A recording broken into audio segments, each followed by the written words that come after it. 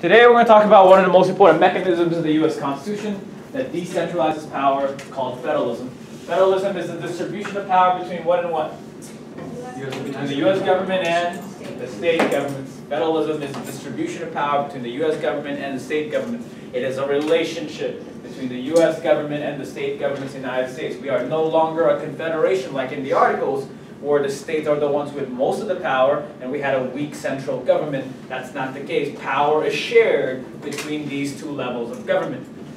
What's important to note is the word itself, the word federalism, doesn't exist in the Constitution. You can't find it there. However, it is heavily implied that there is a division of authority and power between the U.S. government and the state governments. So we'll talk about that division of power today. The powers of the U.S. government, the powers of the national government or the federal government, is clearly defined in the U.S. Constitution. They're called express powers or enumerated powers. If you look at Article 1, Article 2, and Article 3, which pertains to your what? Your three branches of the U.S. government, they clearly define the powers of the United States government, especially in Article 1. What's Article 1 about? The legislative branch. It clearly defines what are the powers of the U.S. government in the U.S. Constitution. They're called express powers. When it comes to state powers, it's a little bit more complicated. State powers are not clearly defined in the U.S. Constitution. There isn't a section in the U.S. Constitution that says these are what the states can do. However, what the states have is the 10th Amendment to the U.S. Constitution. The 10th Amendment is very simple. If your 8th grade teacher did not teach you, very simple. Whatever power the U.S. Constitution does not give the federal government automatically belongs to who? States. Belongs to the states. So the U.S. Constitution may not explicitly say what states can do, what policy areas do states have authority over, but the 10th Amendment says whatever power that's not given to the U.S. government is automatically reserved. That's why we call them reserved powers. Reserved powers belong to state governments. Like, for example, education. The U.S. government does not mention education in the U.S. Constitution, so it is reserved to who? It's reserved to the states. Marriage. It's not mentioned in the U.S. Constitution. It's not given to the federal government, so it is reserved to the states. So whatever power the U.S. Constitution doesn't give to the federal government, it's reserved to the states. The 10th Amendment is very important for state governments because there's going to be times where the U.S. government is going to try to infringe upon state power and states' rights. The 10th Amendment acts like a shield. Whenever the U.S. government tries to encroach upon something that belongs to the state governments, the 10th Amendment is there to protect state governments. There have been many times in U.S. history where the federal government tries to claim this power, where the states use the 10th Amendment in court to stop the United States government from encroaching upon things that belong to them. Does that make sense for everybody? The 10th Amendment acts like a shield. The 10th Amendment is federalism. It tells us that the U.S. Constitution gives powers to the U.S. government, but it also gives powers to the state governments. That's federalism.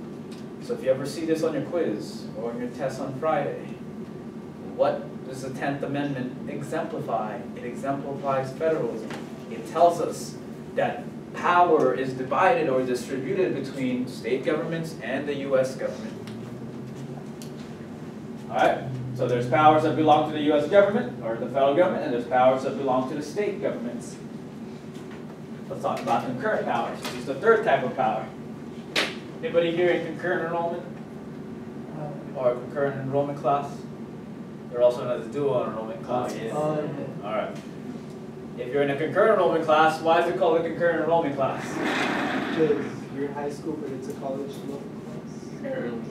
Because at the same time, you're getting what? Credit. You're getting college credit and high school credit at the same time. So what are concurrent powers? Powers that belong to who? Federal and state. To both the U.S. government and the state governments as well. There are certain powers that belong to the U.S. government and the state governments. There are certain policy areas that both governments are able to control. Give me one example. Give me one policy area, one authority that belongs to both. Taxation. Some of you here who are working, you're getting screwed for both sides. Your income is getting taken away by the federal government, but if you have to buy something, there's a sales tax that goes to which government? It goes to the state government. Does that make sense? So both authorities or both levels of government can tax. That's called a concurrent power. Today, you're going to need to know which powers are specific to the federal government, which powers are specific to the states, and which powers they can both do, which policy areas they can both affect. Let's go over here first. Powers exclusive to the federal government. Where can you find these powers again? Constitution. The U.S. Constitution. All right. Next, first one. Regulate what? Interstate and international Very trade. good. Regulate interstate and international commerce. Interstate and international commerce. Control trading between states and between the United States and other countries. Specifically, this is given to the legislative branch or Congress. Back in the Articles of Confederation, who had this power? The state governments had this power. Now the U.S. government does. This is a very important power. You'll see later on why the interstate commerce clause is so important. What does interstate mean? Economic activity between who? Between states. Let's go over here in state power. If the U.S. government is able to regulate interstate and international commerce, what can states regulate? Economic activity that happens where? In the city. Within the state itself. Within the state. If Julio over there is selling something, let's say cocaine. Let's say cocaine is legal, right? Let's say Julio's selling cocaine to someone in California. What kind of commerce is that? So it can control that commerce. The federal government can.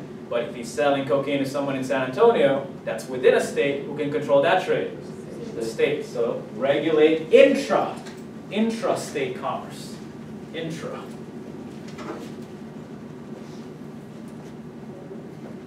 All right, let's focus over here. Only the U.S. government can coin money. Only the U.S. government can coin money. Those of you here that work from economics, you should probably know this. Federal Reserve coins money. Those of you that have money in your pockets, who printed that money? Which government?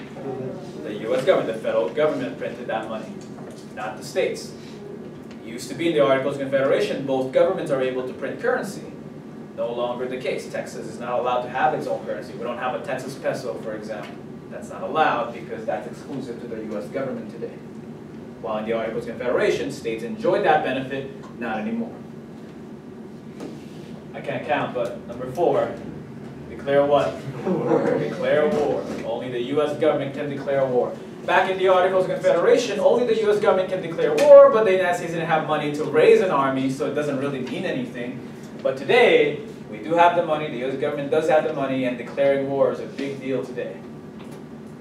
Next, conduct foreign relations. Only the U.S. government can establish relationships with other countries.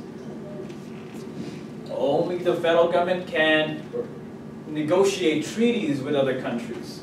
Foreign relations belong to the U.S. government, specifically the executive branch or the presidency. No longer back in the Articles of Confederation where the states negotiate tariffs and treaties with other countries. That's no longer allowed today. So even though we have a close relationship with Mexico, the Texas government is not allowed to create treaties between the state and another country. That power belongs to the U.S. government. So all the treaties that we talked about in U.S. history last year, all of those were negotiated by the U.S. government. It doesn't involve the states. They're not allowed to conduct foreign relations. Let's go over here. Let's talk about powers that are reserved to the states. These are not explicitly mentioned in the U.S. Constitution, but they're protected by which amendment? The 10th Amendment. All right. Let's go to number 2. Establish local governments. Establish local governments. Give me an example of a local government. Sorry? The county. The county government, like the Hidalgo County government. A city government, like the McAllen City government. Who created the McAllen City government? The U.S. government or the Texas government? Texas. The Texas government. The Texas government is able to create local governments. Does that make sense? Establish local governments. Next, what we're doing right now. Oh wait, no, not what we're doing right now. Conduct elections. Conduct elections. States are given the power to conduct elections. What does that mean? They're given the power to decide who can vote in their state, what are the requirements for voting, which means what, guys? What can the state government do to you all next year now that you have the right to vote? They can make it harder or easier for you to vote because they decide the requirements. So in some states, it's very easy to vote. Not a lot of requirements. In other states, like our state, it's fairly difficult to be able to vote. But that's decided at the state level. It's different per state. Some states like California, for example, it's very easy for their citizens to vote because their state governments made it that way. They can control this. A couple of decades ago, what did the states do with this power? How? Not a couple of decades ago, like 5 decades ago. What did states do with this power? Oh, where they, It's like for Sorry? like the restaurants, right? This is voting. This is voting, but you're in the right track. This is about elections. What did states do with the power to be able to control elections? They make it harder for African Americans to be able to vote by instituting what? racism. Literacy tests, taxes, poll taxes. Those were done at the state level because they could. They have the ability to control how hard it is or how easy it is to be able to vote in a state. So southern states like ours, who were racist at that time, they were able to disenfranchise African Americans by making it harder for them to be able to vote because they did have that power. Does that make sense for everybody? Number 4 is what we're doing right now, administer education. This belongs to the state. So if you had a crappy 12 years, who do I tell you to blame? The state. Blame the state government. Education is different per state. There are some states that do it well. There's some states that don't do it well. There's some states that spend a lot of money on education. There's some states that are cheap about education. Unfortunately, you live in a state that doesn't do education very well. So, if you graduate right now as a Texas citizen, students from California who are graduating are probably smarter than you are. Just because they live in a different state. Because states control their own destinies when it comes to education. Does that make sense? Anybody have any questions over that? All right, morality. What's good or what's bad? What kind of activities are allowed in a particular state is determined by the state government itself. So this usually pertains to sexual activity. What kind of sexual activity is allowed is determined by the state. A long time ago, states used this to prohibit homosexuality, for example. Until 2002, there are some state laws against anal sex, against sodomy. I don't know how they will find out, but that's something that states were able to do. Because they do decide morality. All right, let's go to number 6. Everybody should be able to answer number 6. Ratifying what? What can states do? Amendments. Ratifying amendments goes through the states. The states have a lot of authority when it comes to changing the U.S. Constitution. Ratifying amendments. No amendment can be added to the U.S. Constitution without going through who? The states. The states. It has to go through the states. Next, licenses. Marriage licenses are issued by the state government. So who married you? The U.S. government or the Texas government? The Texas government married you. Licenses and certificates, like my teacher certification, for example. Those of you that are going to become lawyers someday, you're going to have to take the Texas bar so that you'll be able to get a practicing certificate here in Texas. But those are handed out by the state government itself. Any questions about this? So any kinds of licenses are usually administered by the state government itself. Before that, let's take a look at concurrent powers.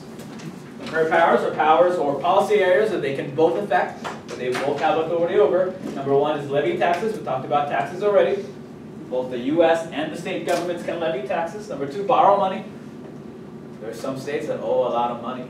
So not only does the U.S. government have a deficit, there's some states that also have a deficit because they have that ability. Next, enact and enforce laws. So we have state laws and we have U.S. laws. Which one is superior? U.S. laws, according to what clause of the Constitution? Supremacy clause. And provide for general welfare, like build roads, provide for a post office, fire departments, police departments. Both of those are something that both governments share.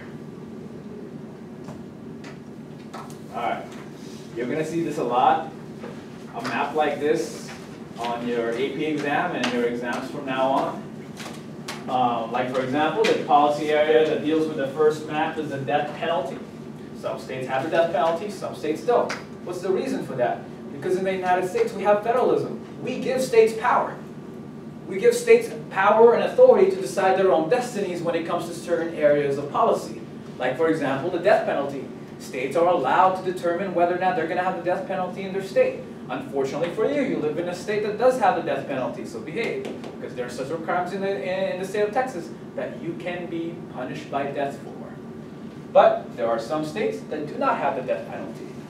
That's not an allowable punishment. But that's because of federalism. They're given that authority, they're given that power. In some countries, they have what we call a unitary government. What's unitary mean? One. They only have one government. They don't have to deal with federalism. What can you expect for maps in most countries? The color is one. One policy, one government. But in the United States, states differ in some policy areas because states do have the power. We have federalism. This is marijuana legislation. In some states, marijuana is legal. In some states, medical marijuana is legal. In some states, recreational marijuana is legal. You happen to live in a state that's very strict about marijuana, so we have a lot of laws against marijuana. If you live in Colorado, in California, they're very loose about their marijuana laws. So that's a good thing or a bad thing for you. It depends on what you feel about marijuana. All right, next, abortion. In all 50 states, abortion is legal. But states can decide how hard they're going to make their women have an abortion. So in some states, it's very easy for a woman to have an abortion. In some states, it's very difficult for a woman to have an abortion. Guess what we are? Do we make it difficult or do we make it easy? We make it very difficult. Like in the state of Texas, before you have an abortion, there's a law that was passed that you need to look at your child's ultrasound to discourage you from having an abortion. So whether or not you think that's a good thing or a bad thing, that's up to you, but that's because of federalism. They're given that authority. They're given that power. All right, let's move on. There are 3 clauses in the U.S. Constitution that you need to know about concerning federalism that affects the relationship between state governments and the U.S. government. One of the most important ones is the necessary and proper clause. Congress shall make any law that is what? Necessary and proper. So how does this affect federalism? Because it gives them more power. It gives them more power. Who gives? Which power? Who? Which government? The U.S. government. The U.S. government. When it says Congress, whose legislative branch is that? Is that the state legislature or the U.S. legislature? The U.S. legislature. It allows the U.S. government to claim to have powers that are not where? In the U.S. Constitution. Sometimes they get away with claiming to have powers that might belong to the states by justifying it as necessary and proper. This can allow the U.S. government, not always, but it can allow the U.S. government to claim to have powers that may have belonged to the states. If they can reason something is necessary and proper, then they may be able to take that away from the states. Anyone have any questions on this? Very powerful clause. Another powerful clause in the Constitution is the Interstate Commerce Clause. The U.S. Congress is given the power to regulate commerce with foreign nations and among several states. What kind of commerce are those? Foreign nations and several states. International and several states.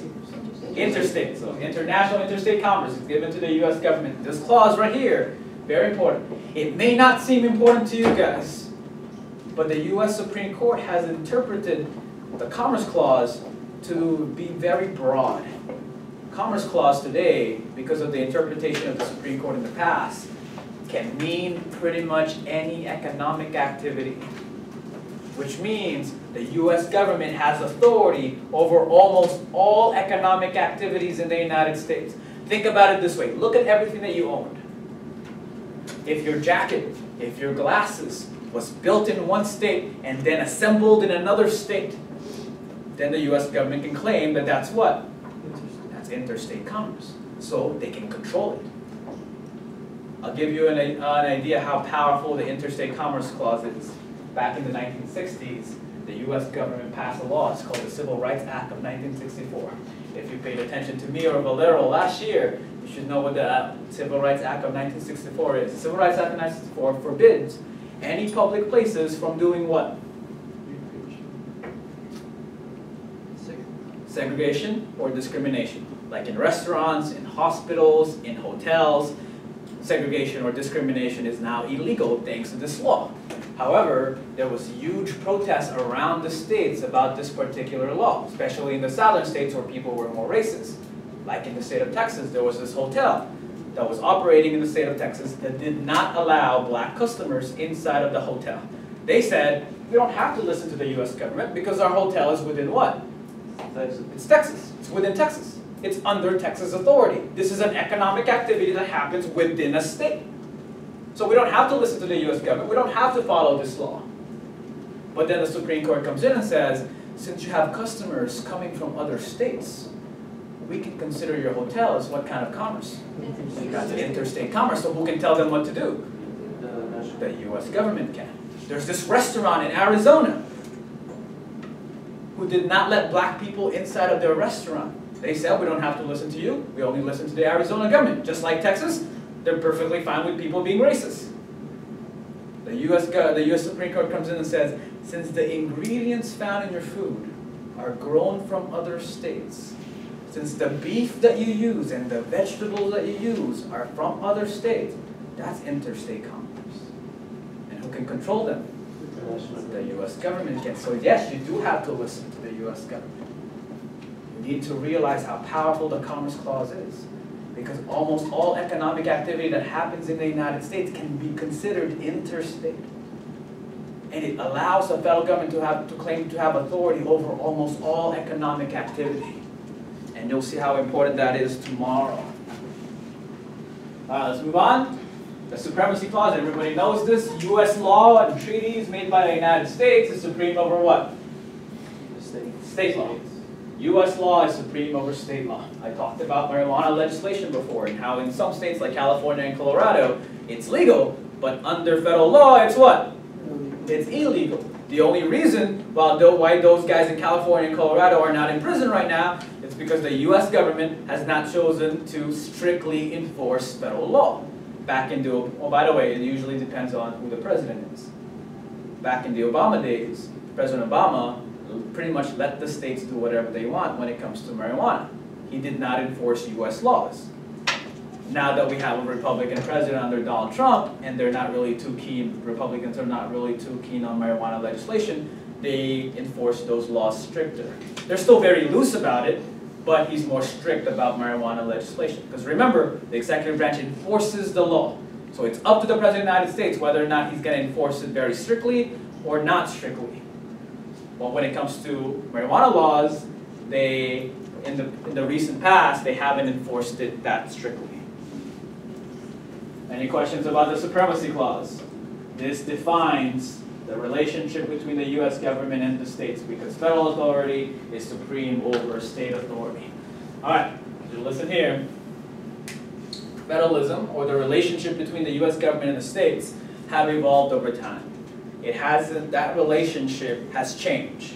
It used to be in the very beginning of the United States, just like what our founding fathers intended. The powers and the responsibility of each government were distinct and separated. State governments did their thing about education and elections, and who left them alone? The federal government left them alone. That's your power, you do your own thing. And the federal government exercised their own authority. The powers, the responsibilities, the authority is separated. They're distinct. They don't try to mess with each other. They left each other alone. But things began to change because of a particular event in U.S. history. Anybody know what that event is? Civil War.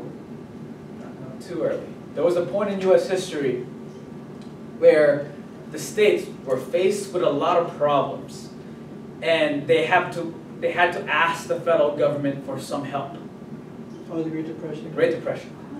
During the Great Depression in the 1930s, this relationship began to change. And what happened is, now, since the 1930s, the authority, the power, the responsibilities now are intermingled. Today, the federal government, especially the federal government, has hands on things that used to only belong to who? To the state governments. They have influence over the states today. So, how has it changed? Before, it was like a layer cake, where the powers and responsibilities are what? Separated. They were clearly defined. They left each other alone. This is called dual federalism. Dual federalism means two. dual federalism. Responsibilities, power, authority are separated. They were distinct. We knew what the state governments did and we knew what the federal government did. They did not try to step over the boundaries. But ever since the Great Depression, that cake begins to change. And now we have more of a marble cake relationship. Can you see the layers in a marble cake? No, they're not clearly defined. So responsibilities, power, and authority today are shared between the two levels of government. Power, authority, responsibilities are shared. I told you yesterday, or I told you today, that education belongs to the states. That's not true anymore.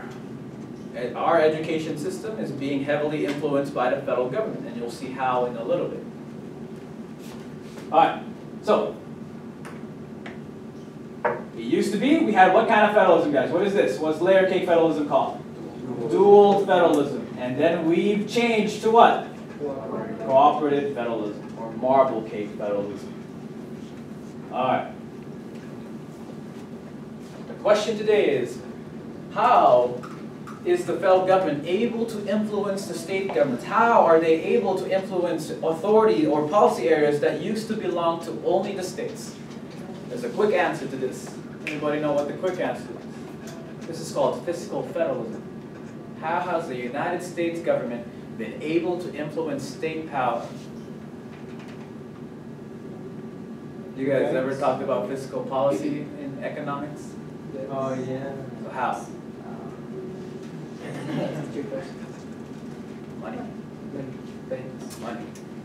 Today, states are faced with problems that they can't solve themselves. So they have to turn to who? They have to turn to the U.S. government for help. The U.S. government has a lot of resources, and they offer it to the states. But that money is not going to come for free. By taking that money, states voluntarily surrender some of their powers to the U.S. government. So today, states are desperate. They need daddy. They need the federal government. But daddy is not going to offer the help for free. There's going to be consequences, and that usually means state governments giving up some authority to the federal government and doing what the federal government wants them to do in areas that used to belong to just only them. So, to give you an idea how desperate states are, look at this map. This map shows you how much of a state government's budget are they getting from the federal government. Look at Colorado over here. 32% of Colorado's money that they spend every year, where does it come from? It comes from the national government. If the national government today decides, we're not going to give you that money anymore, what's going to happen to Colorado? They're going to be in huge trouble. 30% of their budget is coming from the federal government. Even wealthy states like us, look how much we depend on the U.S. government. How much is that? About 40% of our budget, the Texas government's budget, comes from the federal government. California, the wealthiest state in the United States, 32% of their budget comes from the federal government. If the U.S. government snaps its finger today and removes that funding, it removes the money that it's giving the states, a lot of these states are going to collapse. They need the money, and they're desperate for it. But like I told you, it usually doesn't come for free. The money offered by the federal government to the states is called grants, or grants in aid. So this is federal funding given to the states by the federal government. Federal funding given to the states. Federal funding given to the states.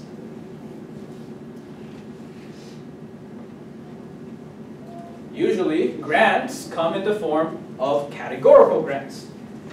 Categorical grants, go and write this down, for a specific purpose. For a specific purpose.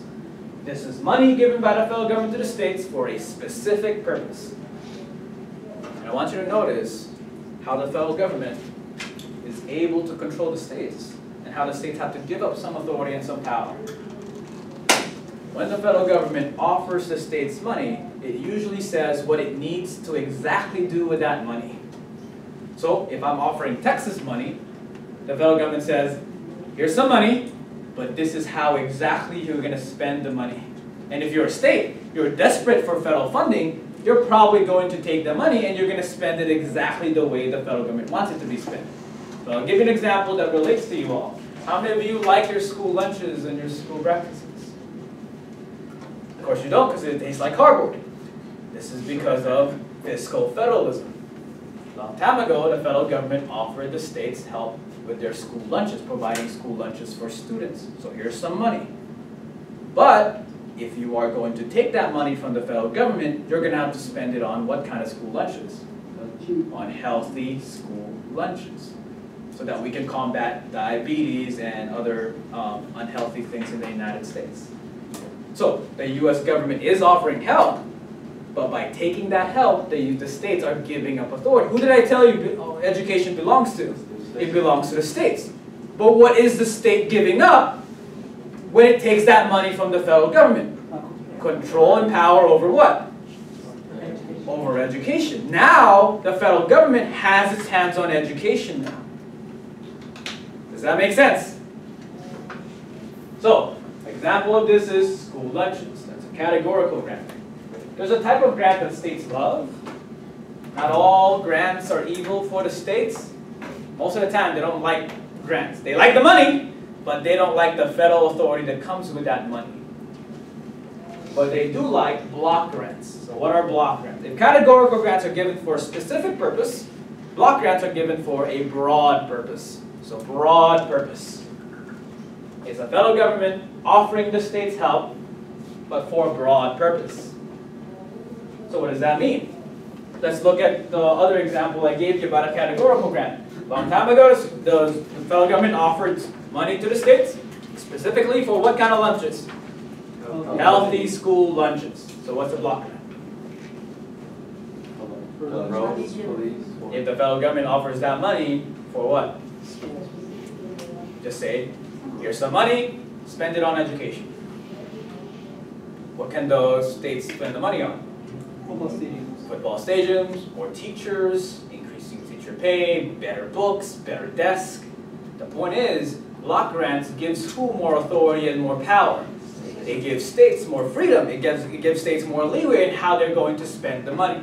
That's why states, they prefer block grants over categorical grants. Because categorical grants come with federal authority, with federal conditions. While block grants, they have more of a leeway in how they're going to spend the money. Do not put this on your essays. Do not put block grants allow the states to spend the money however they want. They still have to spend that money about what? Education. It still has to be spent on education. What block grants allow them to do is have more leeway, have more discretion, have more freedom in how they're going to spend the money. Which states enjoy. All right.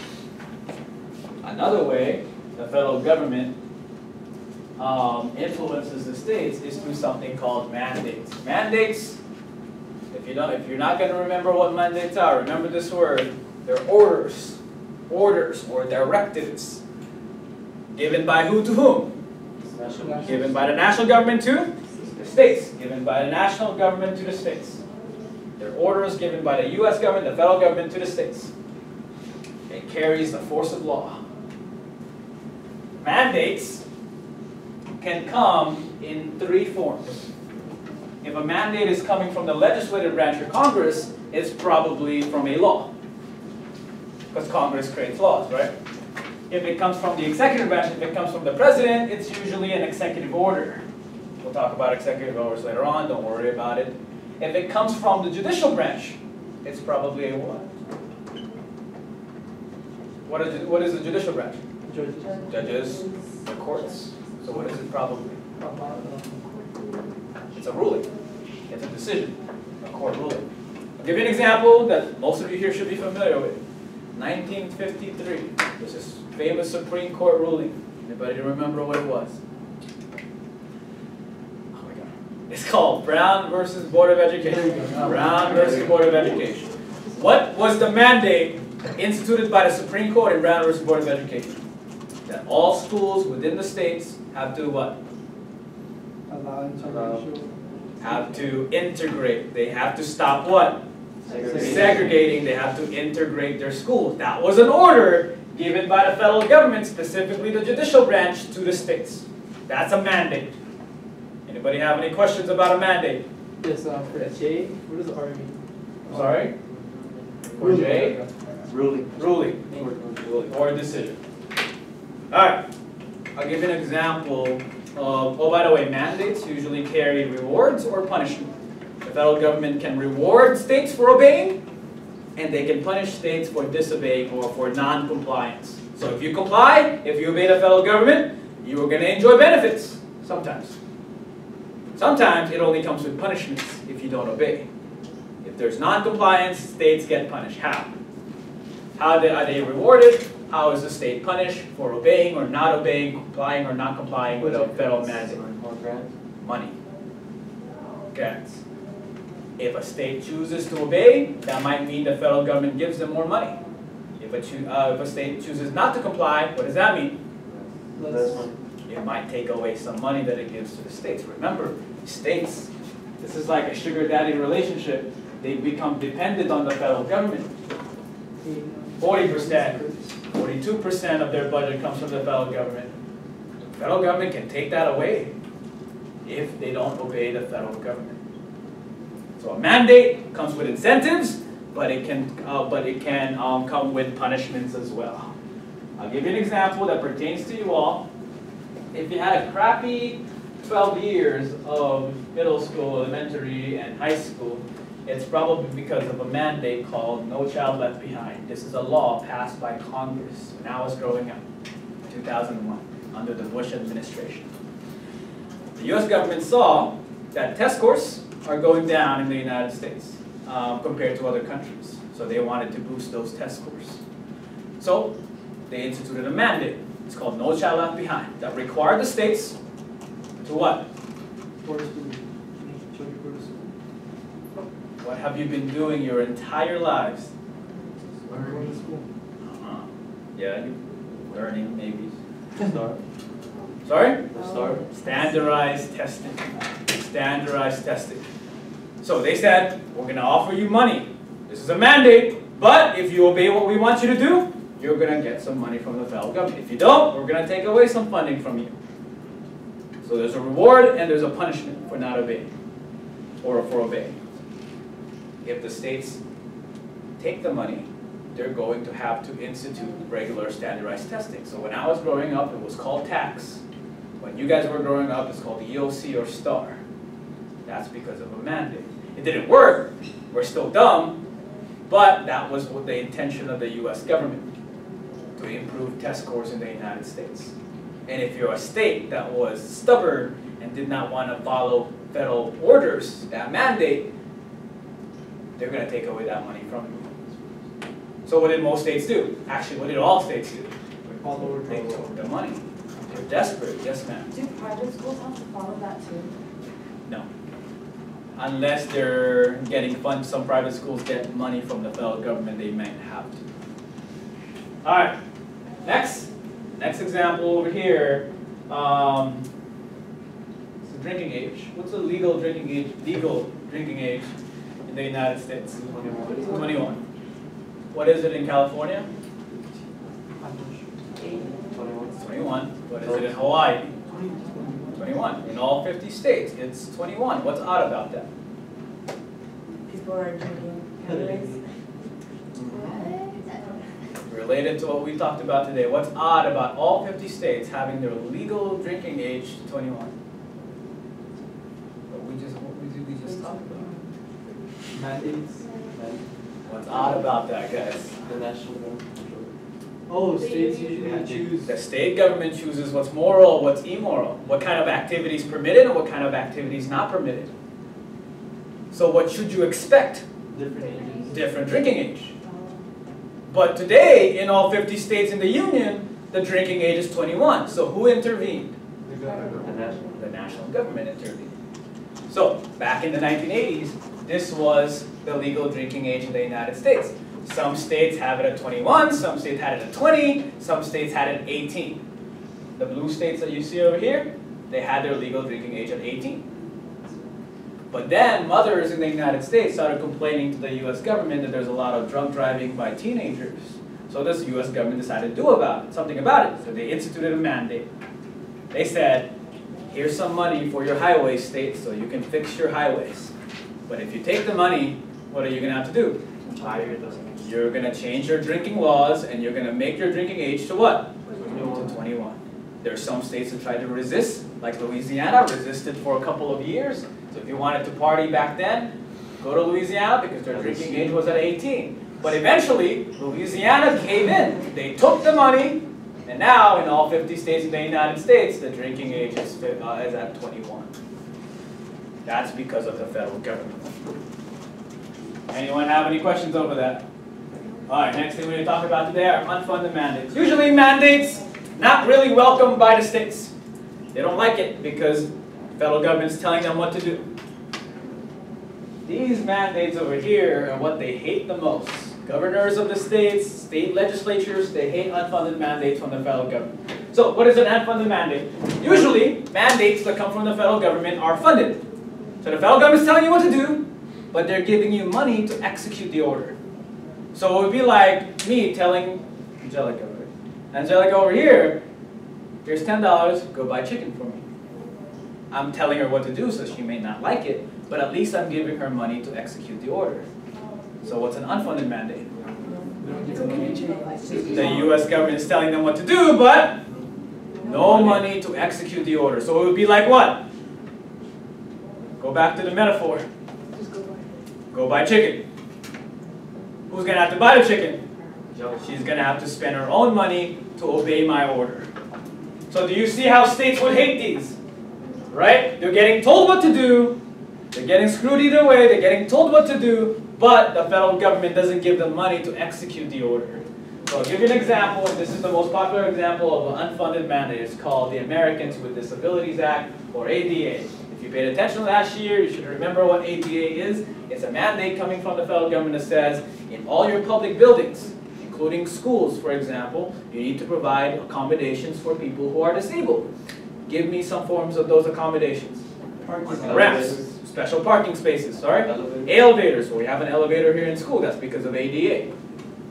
So it was for a good cause, to give opportunity for people who are disabled in the United States. But the states protested, and they protested heavily. Not because they hate disabled people, but because it's an unfunded mandate, which means those ramps, those elevators that have to be built, who's going to have to pay for that? The state themselves will have to pay for it. The federal government did not provide funding. Any questions? All right, so you have homework tonight. Remember your binder. Remember to correct stuff. What was I going to have? Make sure you study for your test, guys. We'll finish this tomorrow.